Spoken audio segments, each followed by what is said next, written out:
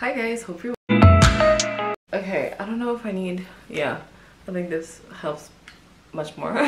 Okay, so lately, well, not lately actually, for the past couple of months I've been really interested in the different discussions about the entertainment industry, and there are a lot of interesting conversation on LinkedIn. But for some reason, LinkedIn does not prioritize their saving posts feature. First of all, finding your saved posts is a whole treasure hunt in itself, but then also you can't categorize your post. So sometimes you save posts because it's like a job post, or it's, I don't know, like motivational stuff, or sometimes it's just like a very interesting discussion. So I'm making this mini series within my entertainment discussions to update the LinkedIn news that I've seen. Some of them are from 6 months ago, I don't know, but I still want to talk about them because they're quite interesting. And let's get on to it. Before starting with the 5 news, last night I was looking for some on Netflix, and there it was a award show, and they were streaming it live, and I was so surprised, and I was really happy because I've heard that Netflix was going to live stream boxing match. I don't know anything about that world, but I think it's quite interesting that Netflix is tapping into those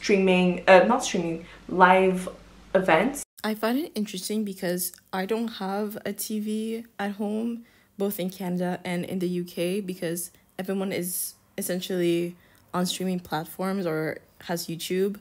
But I'm actually interested that Netflix has the potential to live stream events such as red carpets or, I don't know, sports. It would make it more accessible for people who are abroad and would like to watch it live, and also can always go back to watching the event if they missed it, rather than seeing it on social media and have multiple summaries where you just want to watch the whole thing. And I'm interested. I wouldn't be surprised if Netflix were in a couple years sponsor the Met Gala and we were be able to see the red carpet, yeah, or something like that. Because I remember when the Met Gala did its thing on their own platform, it was a bit all over the place, and I would think that Netflix would be able to do it properly. No offense to Vogue's team, but I would think Netflix would do it a bit better. Okay, but let's go on to the news that I wanted to talk about. So the first news, this was like a couple months ago, but it was an article about Coca-Cola taking the initiative and creating a Coca-Cola studio to create original music for their ads. I'm not surprised, but then again I'm like, okay. So essentially the article was saying that Coca-Cola has launched Coke Studio, a platform dedicated to creating original songs with multiple artists, and the main issue for them is that licensing. Okay, licensing is gonna be a big word in this video. I think nowadays we see companies being, I don't want to say greedy, but they want to own everything. They want to control as much stuff as possible. Essentially, because Coca-Cola apparently is getting tired of licensing music, they want to, it's like a way to maintain control of the music for their ads. Here's the thing, does that mean that every brand that is going to commercialize their product is going to have their own little studios? I don't think so, because first of all, Coca-Cola is huge, okay? They're a big brand, they have the funds to do it. Now, I'm just scared that I think it's like streaming. At first it was mainly Netflix, and then you had Disney Plus and Paramount. I don't even think, well, I think they have Paramounts here in the UK, or HBO Max. We don't have HBO Max here. I think it's just a US thing, but I feel like it's always those, everyone wants to do their own thing, and I highly doubt that every brand would make their own music. I don't think, actually I would, oh, I was thinking, I don't think Apple would have their own studio, but okay guys, wait, hold on, maybe Apple could do it, but I don't think, could it be a good thing or a bad thing? Ooh, I mean, that would, because they have Apple Music, but Apple Music works as a Spotify, but I don't know. Actually, I actually don't know. I think what Apple would be more likely to do is ask artists to make songs specifically for their ads and not necessarily create their own studios. I don't know. I'm just rambling at this point. But between the time I read the article the first time and right now, I hadn't seen any like new development regarding this thing. But it is interesting because that means that Coca-Cola would be actively in, it's not like asking for licensing for the music, but it's really much so like they're really having a relationship with the record labels to create specific songs, like authentic music for their ads. I think it could be a good move for independent artists to get their music known. The amounts of times I've discovered a song through an ad because I'm like, oh, this is a really good song. The latest song that I've discovered, and it was for Apple, like an Apple Watch ad. It's called Lock It by, I want to say like Audrey Nuna. On to the second news, signing on a multi-year licensing with Warner Music. It just shows the interdependence of TikTok with the record labels. I think that has to do with licensing agreements is quite hush. Well, you understand the concept, but when it comes to numbers, we don't really have that much information. Confidentiality clauses or NDAs, but usually, I think what happens most of the time is it's always an artist that like sign an NDA that talks about the numbers, and that's how we get the information. But the people in charge of the contracts of like licensing agreements, they won't tell you. It's all hush hush. So it is interesting to see how it all happens, especially with the recent news about UMG and TikTok and the licensing contract, but we'll talk about it later. Third news that I want to talk about, Mechanical Licensing Collective auditing the digital service provider like Spotify and Apple Music just to verify the royalty payments. This issue really stresses the importance of accurate reporting and payment of in the digital music. Essentially, the Mechanical Licensing Collective, so the MLC, is responsible for collecting and distributing the royalties to the songwriters and copyright owners from the digital music services. And essentially, with these audits reporting, they really want to make sure that Spotify and Apple Music are reporting and paying the royalties correctly. Because first of all, they don't, hey, if you were to know the what's it called, how much artists are being paid per stream for one stream, it's nothing. It's nothing. Artists cannot depend, they cannot live off of streams. They cannot. Hey, it's nothing. It's nothing. And in class, in music law class, we saw the like a graphic of, for example, if let's say it's like a $10 per month subscription on Spotify. So after taxes, like let's say from we get from 10 to 9, no, taxes, like, okay, we'll say 10 to 8 from just for taxes, okay, taxes. Spotify will get their own cut right off the bat, okay, out of the $8 left, Spotify gets their own cut. Let's say it's like from 8 to 6, okay, 8 to 6. Then from the $6 left, you get a good chunk because you have the record and you have the publishing aspect. So the labels get a good cut, okay, out of the $6 that are left. And then from there, if you're the performing artist, you might get like $2. And then if you are the songwriter, because you might not be like the performing artist may not be the songwriter, the songwriters get shit. They probably get like $1, even less than $1 off of the streaming platform. But here's the thing, it is very important. The reason why they have to make sure to pay their royalties correctly is because, especially Spotify negotiated with those record labels to say, we'll work something out, but we need a certain percentage of whatever. I think in class the professor said about 30%, like it has been negotiated between Spotify and the labels, because below 30% Spotify would not exist. Spotify would not exist. So they had to negotiate it. And if Spotify wasn't paying correctly their royalties, the records could just say, you want it, you're gone. You're done. You're done. We don't want you anymore. And Spotify would just crumble. So because they negotiated those, I want 30%, they have to make sure that they respect the contractual agreements. Okay? Hey, I don't use Spotify, so I don't know. It's not, I don't say I said I don't care. It's not that I don't care. But I don't want to see a situation where record labels would have to do something like streaming platforms where they would have their own like music platforms, and like UMG would have their own streaming platform, music streaming thing, and it would just make the whole thing unbearable. Imagine having 3 music apps just to, but no. Would I even be able to watch it on YouTube? Like, huh? I don't know. I don't even want to think about this. I'm too scared. I'm just too scared to speak into the universe.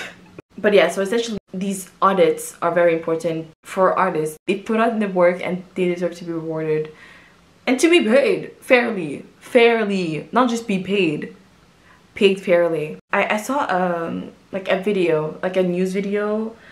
It's in French, but there has been a lot of issues with fake streams, especially like in France or in Belgium.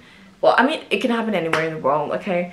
But Spotify did say a couple months ago, oh, we might, like, artists might have penalties and all that stuff, which also can make these audits reports a bit harder, especially if some percentage of the streams are fake. If I can always link back to legal issues. The situation does signify the statutory implementations and responsibilities that those music, through these statutory regulations, you have more transparency and accountability in the royalty distribution process. News number 4 is Apple Music offering up to 10% higher royalties for music available in spatial audio. I'm an Apple Music stan, and it's more so a bonus thing. It's not, you don't do spatial audio, then you don't get anything. It's not that. There's already, like, if you put your music on Apple Music, you already get royalties, but if you put it in a higher audio quality, you get a bonus. And it does help artists create songs with a better quality audio. First of all, it can help Apple Music with this commitment of better quality control. For the consumer, you have a better experience in listening to music, which I love.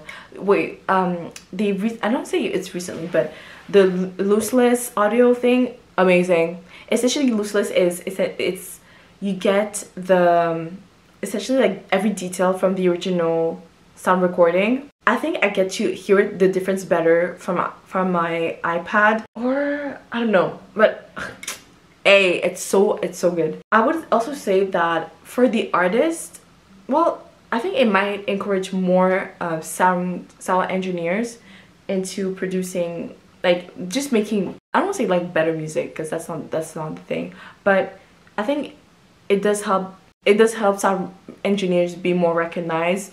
You know, you have the performer artists, but you always hear sometimes artists when they try to be like sneaky and like get their fans really excited about this song. They're like, I may have left a secret message in a song, so listen carefully. So I think that, like, it really helps the music experience.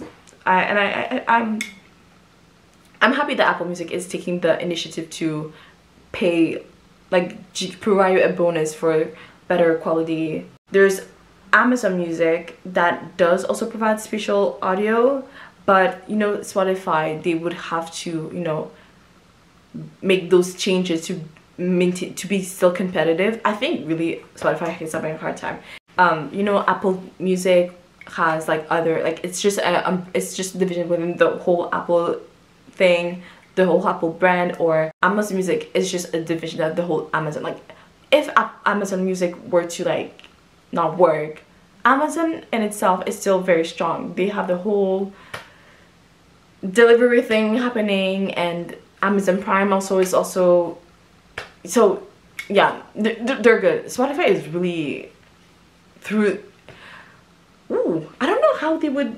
I think that's why they also try to incite podcasters to get exclusive deals on Spotify.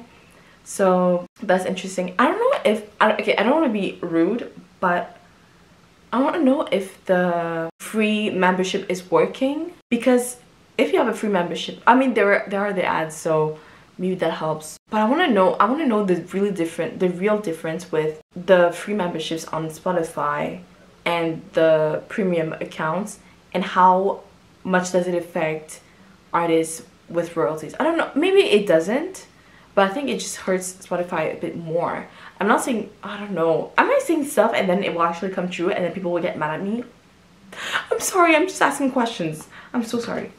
Oh my god, please don't come for me. Oh my god. But essentially, this Apple Music spatial audio bonus royalty thing does, if I can always link back to a music law perspective, it's I wrote that it does contribute to the evolution of the royalty distribution, and also just like it just incites creativity and just a better music listening consumption experience.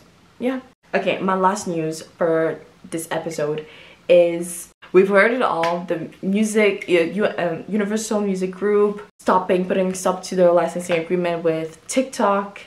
Now people were mad, people were sad, people were happy, people, I don't know, people were going through the whole 6 degrees of grief. So essentially UMG decided to stop the licensing agreement with TikTok for unsuccessful negotiation regarding fair compensation for artists and songwriter, but also anything that concerned the AI issues, AI generated content. And there was also another thing. Essentially what is funny is that on one side UMG is saying they didn't want to, like, there wasn't fair compensation, and then TikTok was like, no, UMG is just being greedy. So I think you're both being greedy, okay? This is all I'm gonna say. Now here's the thing. I think the main argument with this legal beef between the two companies is they both want what's best for the artist, but it's just not, it doesn't look like the artist is being valued in this issue.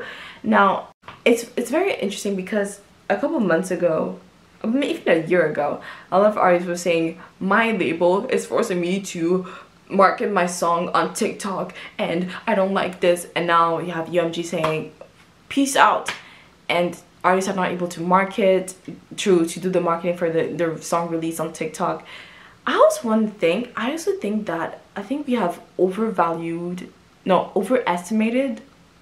the impact of TikTok in the music industry, especially when it comes to new artists. I think it's a good thing that UMG is pulling out for, I'm pretty sure they're gonna come back, okay? Like, but for now, I do think that UMG pulling out of TikTok is kind of a good thing, because I think especially with TikTok we have seen a lack of artist development for new musicians, and people saying, oh, I went to a meeting with record labels and they said I had a talent, but because I didn't have enough subscribers, enough audience on my social medias, they were not going to take the risk to invest in my music and in my career, which I find it so sad, because I don't want to say a lot, but from what I'm seeing, the artists that blow up on TikTok don't have the longevity to be established artists for the long run. They might be like it for 1-2 years and then we don't hear about them again, or it's really hard for them. And I think that we do need this comeback of artist development. Now people might say, oh, but I don't know, Tyla has been like, she blew up on TikTok, but I think she was already developed as an artist back in South Africa. I don't know too much about her, but I do see that she already had, if you see her interview, she's very well, she knows what to say, she knows how to engage with people. And I think it was just like a viral moment, but she already had something that in her, right? Now, what does it mean for other labels, independent artists? That means that there's less competition and they can just promote their music more because there's less competition. Now, for UMG, I think UMG might go they're just gonna focus with YouTube and Instagram. I think it just works best for them. Or they just might go the original route of traditional media. So, you know, you have a song on an ad, or you have a song in a movie and a song. So I think these are the ways. But I'm pretty sure in a couple of months we're gonna hear something about, you know what, TikTok did decide to bump their the compensation for artists. Now I do think that AI generated content issue is very valid, because TikTok doesn't seem to have control of AI generated content. You hear always like Drake cover or like Ariana cover for a song that just doesn't exist, or it's just astonishing. Sometimes I'm like, oh my god, what is this new song? And it's actually just like it's horrible. It's actually kind of horrendous. So I do understand that that concern from you. And to go back to what I was saying about maybe less competition for other labels and independent artists, and potentially maybe a comeback of artist development. I would be happy to see a comeback in artist development, because essentially artists would just be more focused on creating songs that are aligned with who they are, instead of trying to chase this TikTok formula, this TikTok fame. I was talking about this with a friend of mine, and we were saying, is the music industry in a recession? Because like it's like the same type of formula for these songs, and I feel like artists might, I don't know if artists are stuck because they have to like chase those numbers to like to please the record labels, but also like to satisfy, like they need money to survive, right? I don't know. I don't know what would we need. What do we need? Okay, on the short term, who does it hurt more? Actually, it hurts them both, but in long term, it hurts more the artist, which is the shame. But this whole licensing, I say beef, but this licensing disagreement, which is like more more of a appropriate word to use, just shows how codependent the TikTok and UMG are. UMG needs TikTok just like TikTok needs UMG. I might say that TikTok needs more UMG than UMG needs TikTok, but the way I'm seeing it, if TikTok managed to put a stop with TikTok, I would not be surprised if they would to put a stop on Spotify, because again, like we were saying, you know, making sure that the stream, honestly, I think streaming, the stream value really needs to be reevaluated, because stream is not a clear factor to determine someone's success. I'm pretty sure you cannot see a monthly listener thing on Apple Music, but on Spotify, a lot of people like, this artist got this many streams, or this they have that many monthly listeners, and I don't think that's an accurate, and I would like to know how accurate that is. Do we need to reevaluate the stream value? I'm trying to think, what would be the next step? Are we going back to traditional media? But how would that work? Does MTV still have this like big impact? But that's the thing also with MTV. MTV, like, it's a very North American thing. Does it translate well worldwide? And I think TikTok did that well, in the sense of, I don't say TikTok did that well, but in the sense that the music that you hear on TikTok can just reach a wide audience very quickly. TikTok is fairly new, which is why they're still figuring it out. That's why you don't hear something about Instagram and a record label having beef, having issues, not agreeing, having disagreements. Same thing with YouTube. God forbid YouTube were, hey, there's nothing about this. But at this point, I don't know. I'm lost. I'm confused. I need answers. But I want to know, if you're using TikTok, is there like a significant shift in the music, in how music is used on the app? Are you more mainly, is it more like commentary videos now, or is it more like, is music still very present? I would like to think, like, if Instagram didn't have music, would I not use Instagram? I think Instagram has the potential. If there wasn't music, I think people would just go back to sharing just photos, or just share stories, right? I mean, I don't know if Reels would be, maybe Reels, I don't know. It just shows you how music is important in our daily lives, guys. Don't mess with the record labels, please don't. But honestly, I would like, if there could be like something in my 2024 wish list, is just a artist development comeback. I think that's pretty much it. I know this first LinkedIn news reporting video was very music oriented, but it just shows you the different issues in the music industries, the different dynamics between the brands, the record labels. Linton, if you're watching this, please prioritize your saved post features, please. I'm begging you. And with that being said, I hope you liked the video, and I'll see you guys next time. Bye.